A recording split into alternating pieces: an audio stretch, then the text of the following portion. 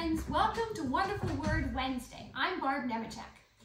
Hello everyone, welcome back to Sellersville. I am Jim Nemechek, and what are we talking about this week, Barb? Well, this week we're going to be talking about a special observance day on September 1st called National Food Bank Day, which occurs each year on the first Friday in September. I have never heard about that day until now, but I'm guessing based on the title that it's to encourage all of us to commit to contribute things to food banks so that no one will go to bed hungry. How long has this Food Bank Day been around? Well, the National Food Bank Day was created by St. Mary's Food Bank, a nonprofit which was founded by John Van Hengel in the year 1967. John formed this foundation to prevent wastage of groceries. St. Mary's food banking system has been serving for over 50 years. This food bank system was the inspiration for the formation of many other food banks. Wow, 1967? That's almost as old as we are. Since this is the first time I'm hearing it, the National Food Bank Day needs better promotion. But food banks across the country do play their part and help some 42 million men, women, and children who do struggle with food insecurity.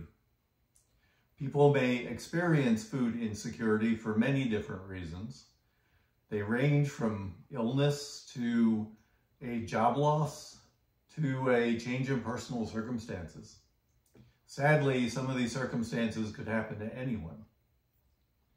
Food banks then fill the gap for those living on a meager budget or those who suddenly experience a loss of their income. The Department of Pennsylvania reports that each day, nearly 1.7 million Pennsylvanians face food insecurity as a daily part of their lives. The Pennsylvania population total is roughly 12.89 million people. The World Counts Organization states that around 9 million people die every year of hunger and hunger-related diseases. That is more than AIDS, malaria, and tuberculosis combined. Those death numbers indicate the seriousness of the need to feed the poor. What's even more concerning is that because as food prices keep rising, it may drive even more people into hunger and perhaps even poverty. Let's take a minute and do a simple exercise. Ever heard someone say, "Wait, just a minute"? Of course, many times. Well, sometimes a minute can seem like a long time. Other times, a minute seems to fly by. I'm going to ask you, Jim, to turn on your phone timer for 1 minute. And I want all of us to think of their favorite foods they like to eat for 1 minute. Are you ready? I am. All right, great, go.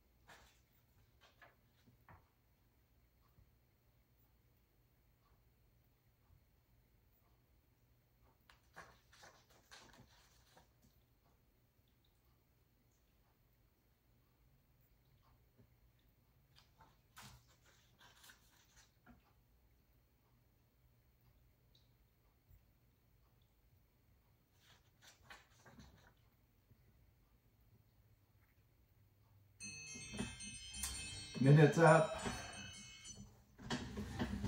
In addition to the list that you showed our viewers, I thought of a lot of good things to eat as well. just coming off vacation. I'm thinking salmon, thinking Chateaubriand, apple strudel, cheesecake, one of your lists. Yeah. Amongst the favorites I grew up on, halupki, halushki, pierogies, and all those and many more. Well, according to humanitarian organizations, 15 people just died in that 1 minute while we were all thinking about all the things we like to eat. And of those 15 people that died, many of them were children. Unfortunately, children die frequently because of hunger, as many people are trapped in poverty. The Bible, of course, tells us in multiple places to feed the hungry.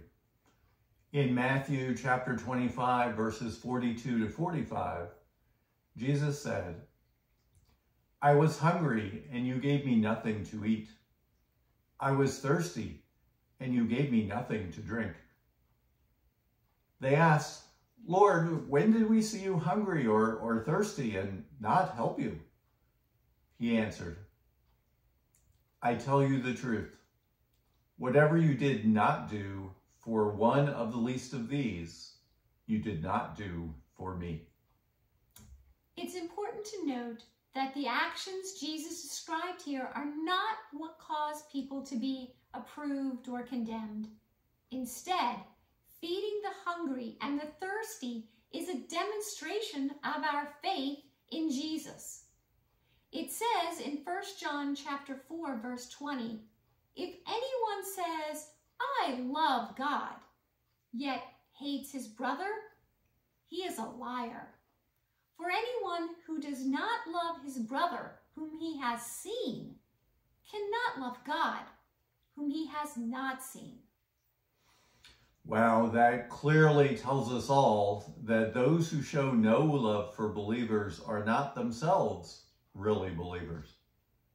In John chapter 3, verses 17-18, it states it in this way, "But if anyone has the world's goods and sees his brother in need, yet closes his heart against him, how does God's love abide in him?"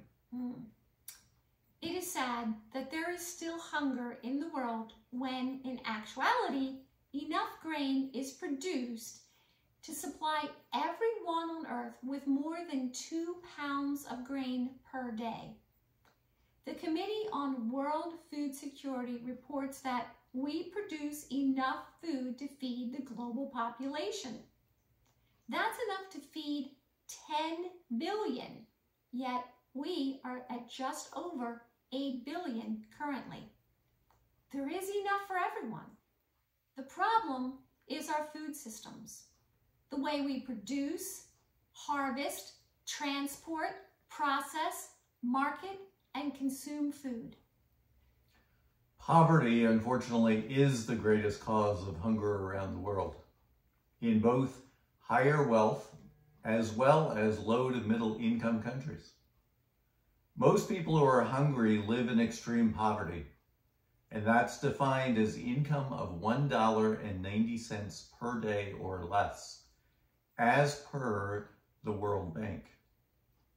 For parents who may be struggling to make ends meet, the ability to look their children in the eyes over a meal, instead of into hungry eyes, is the difference made by those of us who support food banks. According to the UN Committee on World Food Security, healthy diets are not affordable for more than 3 billion people. Poor nutrition contributes to nearly 45% of the deaths of children under the age of 5. And 1 in 5 children are stunted, which compromises their capabilities and opportunities for their future.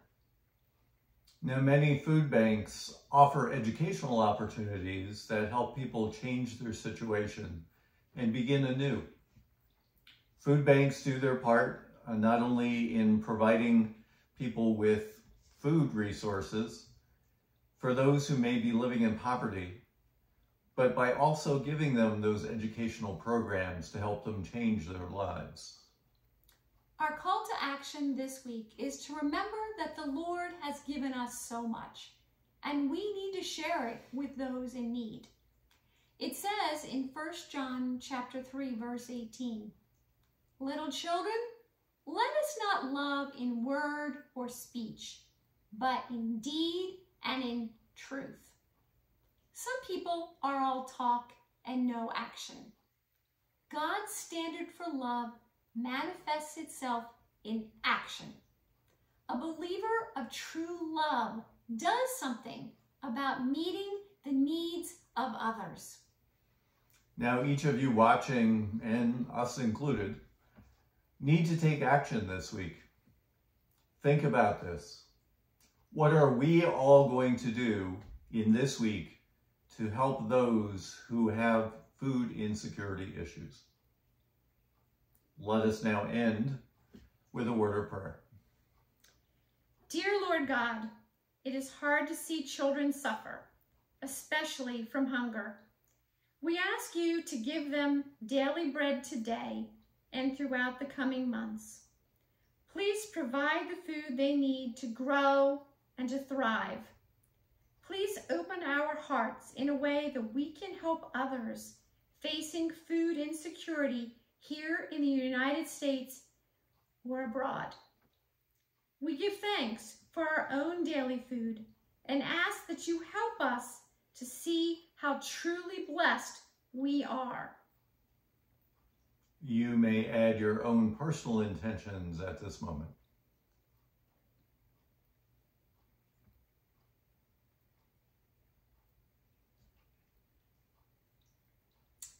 Amen. Thanks for joining us back here, and we look forward to getting back into our regular routine. Wonderful Word Wednesday, obviously on Wednesdays, both Facebook and YouTube channels. Thanks again. Next week, catch you then. Bye, everyone.